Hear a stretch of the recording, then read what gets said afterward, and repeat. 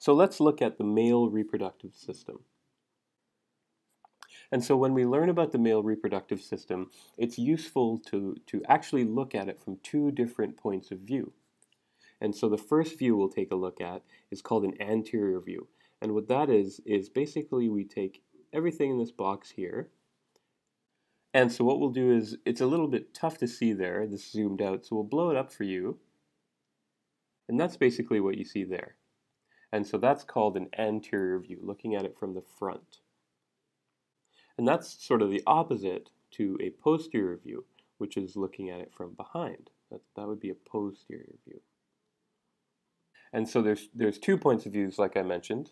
So the other one is called a sagittal view. And what a sagittal view is let's look at this guy over here. Let's say that this is his left side, because this is where his left hand is, and this is his right side. And so in a sagittal view, what you do is you sort of make a cut right down the middle here, and you sort of cut away everything on one side. So in this case, it would be the left side that we're cutting away, because what we want to do, and I'll draw a little eye here. What we want to do is look toward the right side, toward what's remaining on the right side. So we're seeing this cut surface here. And so what that ends up looking like is something like this here. And so this is called a sagittal view. And to reorient you, this here in the background, this is the right leg.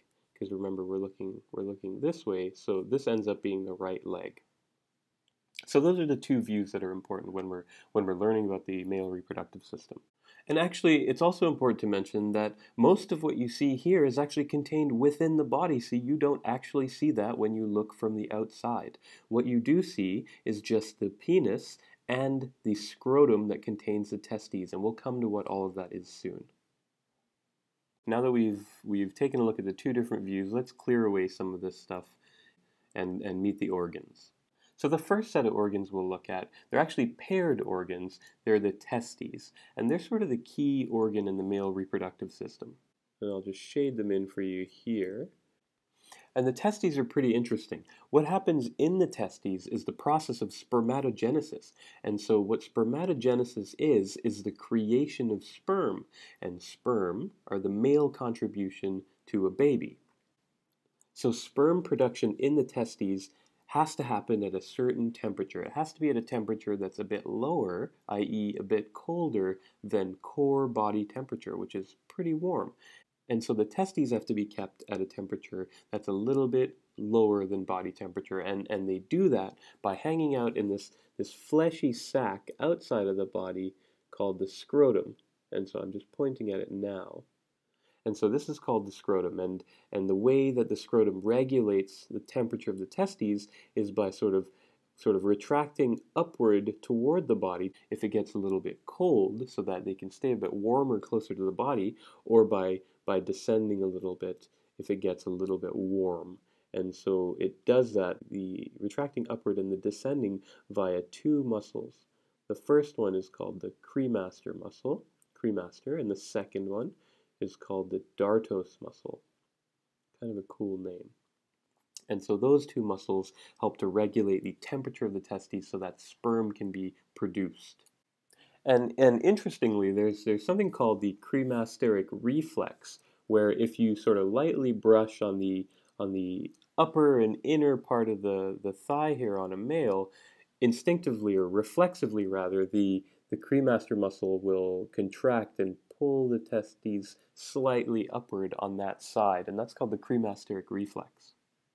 Now, the testes also have another really important function besides producing sperm, and that's the creation of the major male hormone called testosterone. And the testosterone that you produce in your testes is actually responsible for all of your secondary sexual characteristics. And when I say secondary sexual characteristics, I mean things like hair growth. So when you hit puberty around 12 or 13 years old and you start to produce testosterone in greater amounts, you sort of get an outbreak of body hair. So you'll get hair on your knuckles and on your arms and on your legs and your face, and You'll start to grow pubic hair, and so testosterone is the main driver of that hair growth.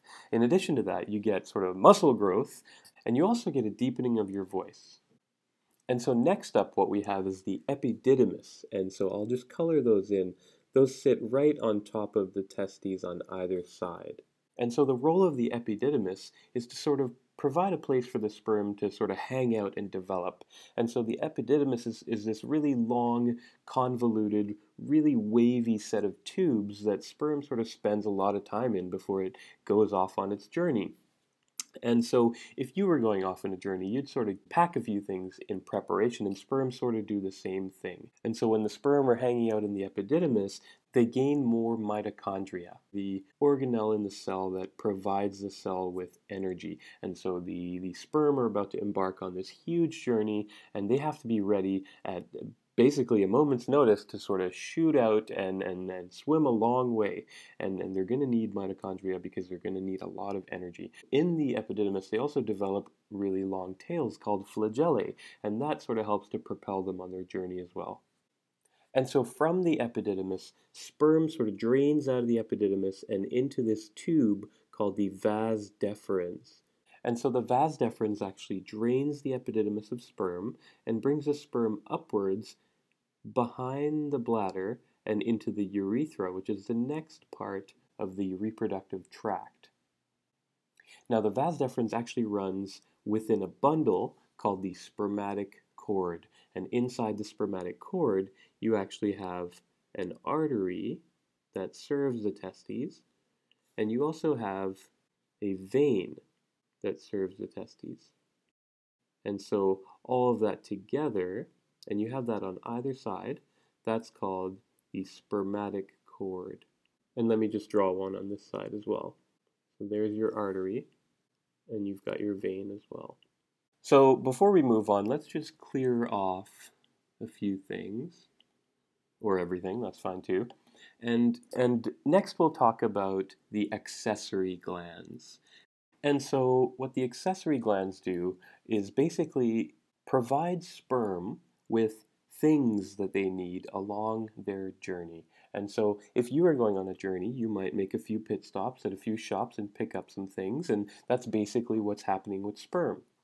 And so I'll point out some accessory glands here, but before I do that, I'll just orient you to where they are with respect to the bladder. And so this yellow object here is the bladder, and you can see it on the sagittal view here. And so the first accessory gland that we're going to mention is called the seminal vesicle, and there are actually two of them, and I'll shade it in here. So on the sagittal view, you can see it behind the bladder quite nicely, and on the anterior view, you have to sort of imagine that it's behind the bladder there, and about there. And so those are the seminal vesicles. And what they do, their contribution to sperm is a lot of fluid. And in fact, they actually make up 60% of semen volume. And just to hammer out some terminology here, semen is different from sperm in that semen equals sperm plus the fluid that it picks up on the way from the accessory glands. And so the fluid that the sperm pick up from the seminal vesicles is actually somewhat alkaline. And that's to neutralize the somewhat acidic environments of the male's own urethra and the vagina where the sperm will end up. And to be alkaline, that just means that your pH is greater than 7, which is what water is. The fluid's also rich in fructose, and that's so that the mitochondria have sugar that they can use to produce ATP. And ATP is what the sperm use for energy to complete their long journey. Now, the other two accessory glands are called the prostate gland and the bulbourethral glands.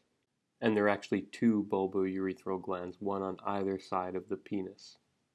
These three glands actually contribute more fluid to semen. The prostate gland actually makes prostatic fluid, and that increases the mobility of sperm once it reaches inside the vagina. And the bulbourethral gland sort of just makes a thick lubricant for both the urethra and the vagina. Now, semen actually travels through a tube called the urethra, which you can see here in red, to get to the outside of the body. And it travels through the urethra, through the penis, which is here in purple blue, And so in reproduction, the role of the penis is to actually penetrate the vagina so that sperm can be deposited inside.